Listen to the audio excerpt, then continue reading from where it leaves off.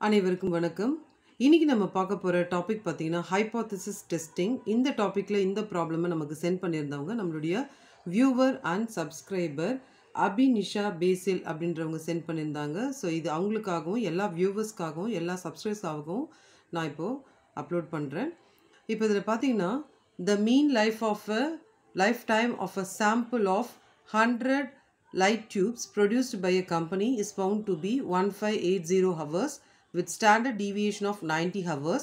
Examine the hypothesis that the mean lifetime of the tubes produced by the company is 1600 hour. இப்போ இதில் இருந்து first நம்ம என்ன செய்யணும் அப்படின்னு பார்த்தீங்கன்னா, இதில் இருக்கிற வேல்யூஸை ஃபஸ்ட்டு நம்ம எடுத்து எழுதிக்கலாம். ஸோ நிறைய வியூவர்ஸ், நிறைய ஸ்டூடெண்ட்ஸ் வந்து கேட்டிருந்தது என்னென்னா, எப்படி வந்து ஒரு ஹைபோதசிஸ் டெஸ்டிங்கை வந்து நம்ம கண்டுபிடிக்கணும் அப்படின்னா, இதை வந்து நம்ம ஒரு சம் 2 சம் வச்சுலாம் வந்து நம்ம வந்து ஜட்ஜ் பண்ண முடியாது. நீங்கள் நிறைய சம்ஸ் ஒர்க் அவுட் பண்ணும்பொழுது உங்களுக்கே ஒரு பெட்டர் ஐடியா வந்து கிடைக்கும். ஸோ இப்போ இந்த சம்முக்கு நம்ம போகலாம். இப்போ இதில் இருக்கிற வேல்யூஸை நம்ம வந்து எழுதிக்கலாம். இப்போ ஃபஸ்ட்டு வந்து 100 அப்படின்னு கொடுத்துருக்காங்க இல்லைங்களா? ஸோ அந்த 100 அப்படின்றத நம்ம n அப்படின்னு நம்ம எடுத்து எழுதிக்கணும். நெக்ஸ்ட்டு வந்து 1580 கொடுத்துருக்காங்க. அது வந்து நம்ம இது வந்து மீன் ஆஃப் த சாம்பிளோட மீன். இதை வந்து நம்ம எக்ஸ் பார்னு எழுதிக்காங்க. அடுத்து வந்து 19 கொடுத்துருக்காங்க. அது என்னென்னா ஸ்டாண்டர்ட் டீவியேஷன் கொடுத்துருக்காங்க. ஸோ 90 ஸ்டாண்டர்ட் டீவியேஷன் அதை எடுத்து எழுதிக்கோங்க. லாஸ்ட்டாக வந்து 1600. இப்போது இது ஒரு வேல்யூ கொடுத்துருக்காங்க, இங்கே ஒரு வேல்யூ கொடுத்துருக்காங்க. இது வந்து பாப்புலேஷன், இது வந்து சாம்பிள் அப்படி நீங்கள் ஞாபகம் வச்சுக்கோங்க.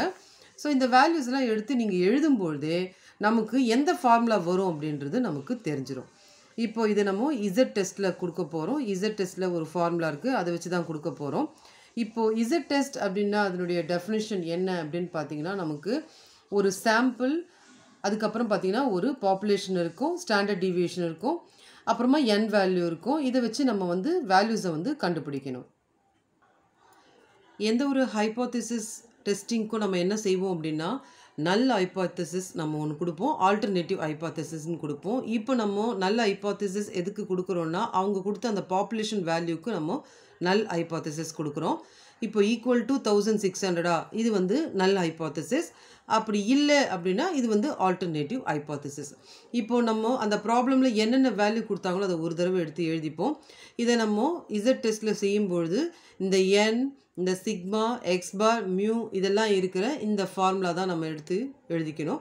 இந்த ஃபார்முலாவில் இங்கே இருக்கிற வேல்யூஸை தான் நம்ம வந்து அப்ளை பண்ண போகிறோம். இப்போ இதில் அப்ளை பண்ணலாம்.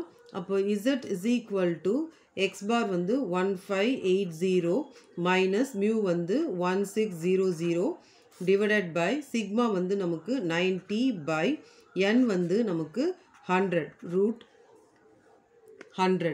இப்போது ரூட் 100னா அதை நம்ம வந்து 10 எடுத்துக்கலாம். அப்போது நெக்ஸ்ட் ஸ்டெப் என்ன வரும்னு பார்த்தீங்கன்னா, இதுலேருந்து இதை மைனஸ் பண்ணும்பொழுது நமக்கு ஆன்சர் வந்து -20 வரும். இப்போது 90, இந்த வேல்யூ 90, இங்கே வந்து டிவைடட் பை 10 அப்படி நம்ம கொடுத்துக்கலாம். இப்போ நெக்ஸ்ட்டு பார்த்தீங்கன்னா, இது நம்ம கேன்சல் பண்ணோம்னா நமக்கு 9 ஆகிடும். அப்போது -20 பை 9 அப்படின்னு இருக்கும். இந்த -20 பை 9 டிவைட் பண்ணும்பொழுது இசட்டோட வேல்யூ வந்து நமக்கு -2.22 அப்படின்றது நமக்கு வரும். ஆனால் நம்ம என்ன செய்யணும் அப்படின்னா, நம்ம மாட் வேல்யூ கொடுத்துக்கலாம். ஸோ மாட் வேல்யூ கொடுக்கும்பொழுது நமக்கு என்ன ஆகிடும்னா, இந்த நெகட்டிவ் வேல்யூ வந்து நமக்கு பாசிட்டிவ் வேல்யூவாக ஆகிடும். ஸோ இதுதான் வந்து நமக்கு கால்குலேட்டட் வேல்யூ. இப்போது நம்ம வந்து டேபிள் வேல்யூ கூட செக் பண்ண போகிறோம். இப்போ டேபிள் வேல்யூ வந்து 1% அப்படின்னு கொடுத்துருந்தா நம்ம வந்து 1%க்கு செக் பண்ணலாம். ஆனால் இங்கே வந்து டேபிள் வேல்யூ எதுவுமே கொடுக்கல. அதனால் நம்ம என்ன பண்ணலாம்னா, டிஃபால்ட்டாக நம்ம வந்து ஆல்ஃபாவோட வேல்யூ வந்து 0.05%க்கு நம்ம எடுக்கலாம். அப்படி எடுக்கும்பொழுது இதனுடைய வேல்யூ, டேபிள் வேல்யூ என்னென்னா 1.96. இப்போ 1.96 வந்திருக்கு.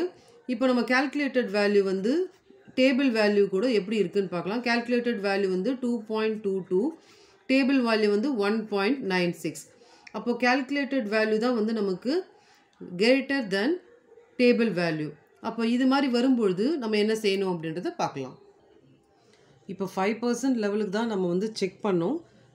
இந்த 0.05 எப்படி வருதுன்னா 5%. அப்போது 5 டிவைடட் பை 100னா நமக்கு 0.05 வரும்.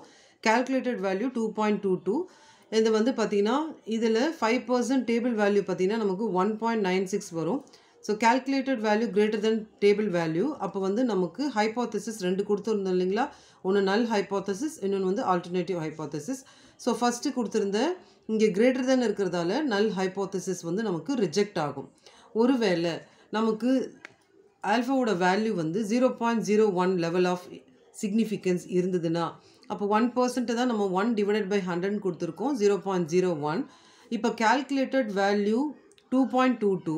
இதுவே 1% லெவலில் டேபிள் வேல்யூ வந்து 2.58. அப்போ இதை கம்பேர் பண்ணும்போது நமக்கு என்ன ஆகும் அப்படின்னு பார்த்தீங்கன்னா, கால்குலேட்டட் வேல்யூ 2.22, டேபிள் வேல்யூ 2.58. அப்போ இந்த மாதிரி சிச்சுவேஷன் வந்ததுன்னா 1% லெவலில், அப்போ ஹைப்போதசிஸ் வந்து நம்ம அக்செப்ட் பண்ணணும்.